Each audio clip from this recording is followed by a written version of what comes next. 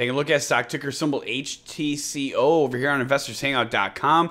As of right now, you guys are currently traded at $1.83, and that is going to be, as of today, with 1,000 shares being traded. The average volume for the last 20 days has been about 3,000 shares. With that being said, the big thing that's going to come down to this one is just going to be volume. Take a look over here on 11/3. Okay, so that's going to be not even a week ago.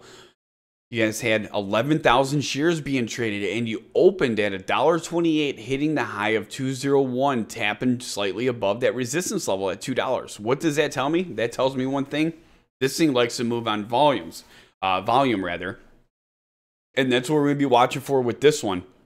You guys are technically in the bullish territory above the 30-day simple moving average now, following this line down. Here we go with this 30-day simple moving average. If you see that, look at how a majority of those candles are all underneath that 30-day simple moving average. But right now, that has seemed to be shifting around, and now you guys are above the 30-day simple moving average after that move over here on 11/3. You guys are going to have some support levels over here at the $1.80 mark.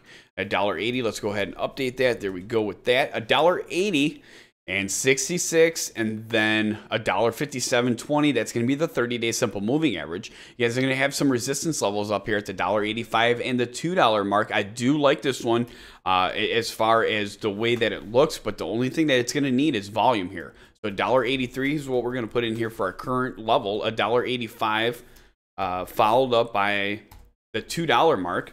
And your support levels underneath this at $1.80, followed up by $1.66, and then $1.5720